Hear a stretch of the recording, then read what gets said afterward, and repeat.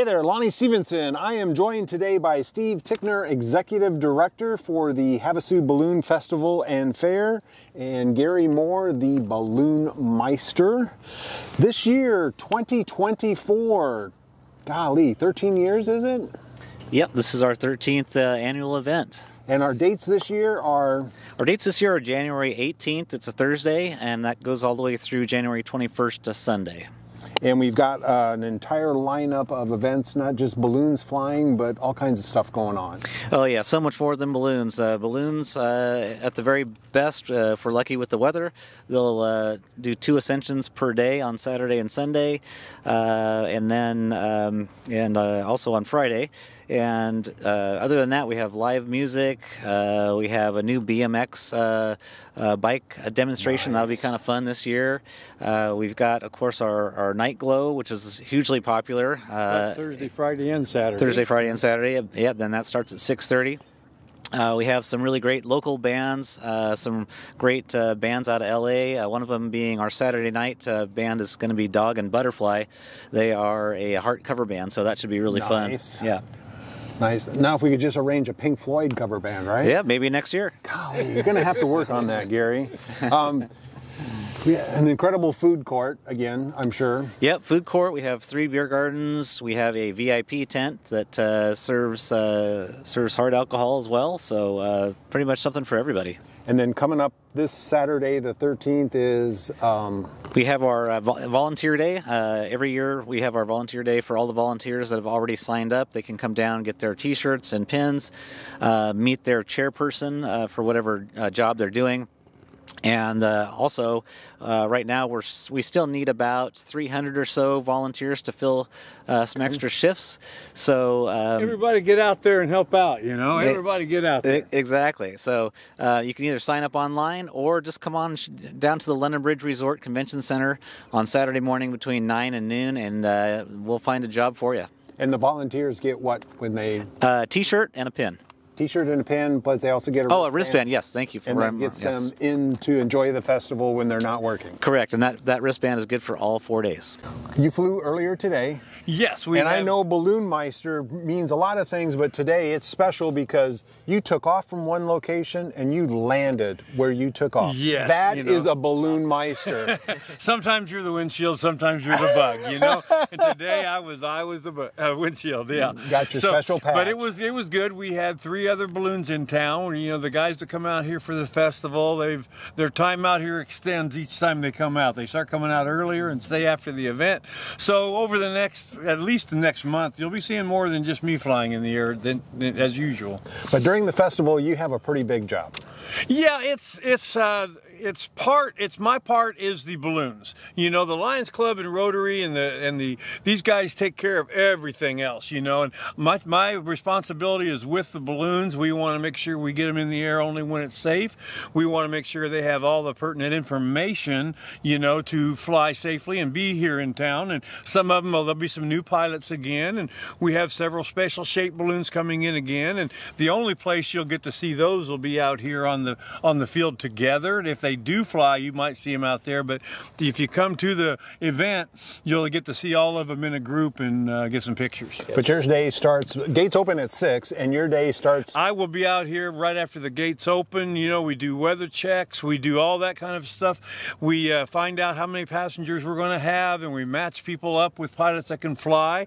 And typically they want to try to get their sponsor rides because each pilot has a sponsor. We have a lot of great sponsors here in Havasu that do that, and so we want to get them all matched up. So I choose not to fly during the festival just because I'm just concerned that if something happened, I had to reply really quickly or respond really quickly, then I would be in the air and I wouldn't be able to do that. So I've chosen all the times I've been the BalloonMeister here every time except for 2 years. The first year and 1 year in between, I took a year off. But we just want to be sure everything's safe. That's our #1 goal, is to keep everybody safe. And there's a lot that goes into that initial pilots meeting before it's decided whether we're going up that morning. Or yes, that I've got a couple good guys that come, and one of them is what's the Dale and Dale show? Dale Ritchie out of Canada. He's my weather guy. He gives the weather briefing, and then Dale Wong, he helps with that because he's got one of these theodolite measuring things where you put a little balloon up and they track that and it prints out what the wind's doing at different levels. We have to be very safe here. We have to be very conservative. When I fly here through our winter season, you know, you're going to be landing on side streets and in between, you know, small parking lots and these kind of small spaces, and with any wind, that's very difficult to do with these balloons of this size. And we got to be careful. To the west is not a lot of, I mean, we've got a lake, but it's not the optimum landing area. And we've trained boats from the very beginning to be out there on the lake to assist them. If the wind's really slow, they can go out and play over the lake, get a tow back into the land on the side of the land, and their crews can get them there. And drones is always a subject that comes up.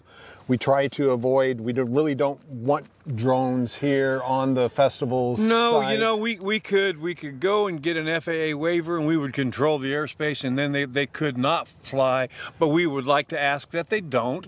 Down here on the field they can't, because of state park you cannot fly drones, and if the Lions Club and Rotary are paying money to use this spot, then they kind of can set the guideline. But out there, just if you feel like you have to fly a drone around these balloons, don't get close and don't make something happen, because you have some obligations also to avoid aircraft. So that goes two directions. And it's safety for both parties. Exactly. So the night glows are scheduled for Thursday night, Friday night, and Saturday night. They'll start about a half hour to an hour after sunrise. We try to give it as much time as possible. That's when the winds will just start decreasing if they're going to. So we want to make sure we get it to a point, and we'd love to have some really good glows again. And the other big question that I see quite a bit is why do they fly only at like 7:45 in the morning and 4:15 in the afternoon? That is when the winds are the most favorable and the calmest, before the sun in the morning starts heating things up, creating those dust devils and the thermal activity. And then in the evening, as the sun gets lower, that same kind of activity lays down. And so that opens windows for ballooning in the early morning and late evening, but we don't fly in the middle of the day because we can't control the up and downs anymore. And they have to be down by the time the sun sets. Sunset. You can't launch before sunrise, and you can't be in the air after sunrise. And the pilots, if they have spaces available and they want to carry paying passengers, they will register with them, and you got to get out here early and get in line, because there's never going to be as many spaces as there are people. It's first come, first served. First come, first served, and we don't do any bookings ahead. But there is also the opportunity for tethered rides as yes, weather permitting. Everything is weather permitting. I just can't stress that enough. Everything is weather permitting. You know, we have to keep this equipment and the people in the balloon safe, and so that's our number one goal always. But with the tethered balloons, I've seen them out here and they've done practically all day before. Some days they can't go at all, but it depends on the weather. But you can get a little bit of an experience of what a balloon ride is like by getting in the tethered balloon, getting up 50, 60 feet and getting a little view and just feel the lift of the balloon and what it's capable of doing. Now, Steve, when we talk about weather permitting for the balloons itself, that's just for the balloons themselves, but correct. Yeah, I mean the rest of the event goes on. In fact, that was kind of the story last year. It was a little too windy for the balloons on most days, but it wasn't really too windy to come down and have a great time. I mean, there's kind of a fine line between if you can fly or not. But down here, it was great. It was very enjoyable, and we actually had about 20,000 people come out and enjoy the festival last year. So we're hoping we get that number again this year. Tons of vendors. Tons of vendors, food, regular vendors. There's an art village. We'll have displays from automobile manufacturers and side-by-sides and all that. There'll be lots of stuff Carnival to see. Again? Carnival, yeah. And the nice thing about the carnival, this year it's moving onto the blacktop from the dirt parking area that it was on last year, and that's going to allow for bigger and better rides, is what they tell us. So hopefully have some more thrills and fun and something different than we had last year. And for those of us around Havasu, we know where the Balloon Fest is, but if you're coming from out of town, where are we at? Yeah, so we're at Lennon Bridge State Park, Windsor 4, and the address is 171 Lennon Bridge Road. The Hampton Inn is a familiar landmark, and we're standing right behind that right now, so So if you see the Hampton Inn, we're right behind that, between the Hampton Inn and the lake. And parking. And parking. So we have several off-site parking sites available. We have Mojave Community College, the Lake Havasu High School baseball field parking lot, and also Pima Wash parking lot, which is right kind of by downtown. And those shuttles run every 20 minutes or so. There is also parking in the swap meet area across the street other than Sunday, because the swap meet does go on Sunday. But the rest of the week, I mean, you can park over there and walk across. A lot of people find it very convenient just to take a shuttle from one of the other sites and drop you right at the gate. Shuttle brings them right up to the front gate. Absolutely. And it runs every, what? About 20 minutes or so. 20 minutes or so. Okay, once the festival is done and you guys collect all the receipts, what goes on with the money? Because you guys give away a ton. Yeah, we do. We do give away a significant amount. And first of all, I'd like to just take a second to recognize our title sponsor, Anderson Toyota. Those guys have stepped up every year, not only for the Balloon Fest, but so many other things in town. So our thanks goes out to them. But that being said, we have a lot of other great sponsors and partners as well that really help us out with this event. Once the proceeds are all handled, and by the way, we're all volunteer driven. There's nobody that's paid on our staff. So all the money, all the proceeds go to charities here locally, and that is through 3 Rotary clubs, a Lions Club, and a Kiwanis Club here in town. And the money's divided up equally. Last year, each club got $40,000, which was really wonderful. So $200,000 went straight back into the local community, and it does all stay local. And running total for the 12 previous years? For the 12 years, yeah, we're a little over $1,450,000. So That's just incredible. a really great amount of money. That's incredible. Gary, you got a lot of friends that come in from around the country that seem to always come to Havasu. Yeah, they live in places that aren't quite as nice as this usually. You know, I got up this morning to fly and looked at the weather, and I looked at the weather back in Danville, Illinois, where like Dave and Kathy are from that area, and it was actually warmer there than it was here this morning. Wow. So that's kind of unusual, but they come out here on a regular basis. We've got them from Wisconsin on a regular basis, Missouri, Illinois, Indiana. So it's a good group of people. We always try to get the pilots we know we can depend on and count on to fly safe and play well with others, you know, their sponsors and all. And the pilots are always great people. They're always welcome to have conversations with people, but there's some certain etiquette we should probably follow as we're around the balloons. Yeah, just be really careful, especially when the inflator fan's running in the field. They should have someone assigned to that anyway. But watch your kids around. Make sure they don't get, into there. And a lot of little guys want to come up and try to punch the balloon. It's not a punching bag, and they're more than willing to have people help them do that. And if you're out there driving and you start watching the balloons, pull over and don't let yourself get in an accident while you're watching that. And I wanted to say something else about the weather when he was talking about the other activities. Sometimes you'll see the weather on the ground. It just looks like a gorgeous day, and you won't realize that a couple hundred feet up the winds are really going fast and in a bad direction. And so these are all the decisions we have to go in. But if you come out here, a lot of times, like I said, these pilots are all really good people. They're all professional pilots. They come out here and they'll inflate their balloons and have them stood up on the field. Even the shapes will do that, according to the limitations of the conditions. But sometimes it looks like a really great, and people go, why aren't they flying? And they're not flying because the upper winds aren't right.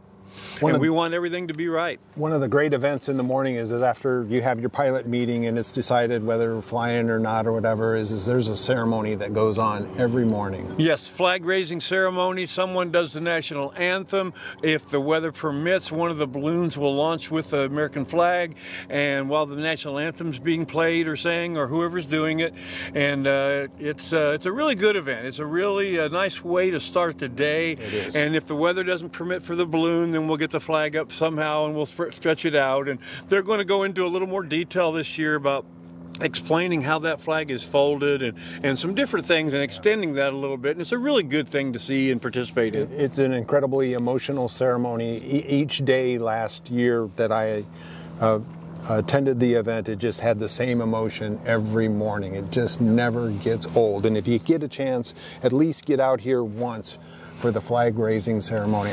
These guys that perform that are just really, it's heartfelt when they're doing it. Yeah, it's very, very cool. Steve, talk a little bit about the admission prices for this year's festival. Yeah, admission prices are the same as they were last year. It's $20 for a wristband, and that wristband is good for all 4 days. So it breaks down to $5 a day. There's not a better deal in town. We also have VIP passes, which get you admission, and then also access to our VIP tent that has some meals and snacks and coffee and so forth. So.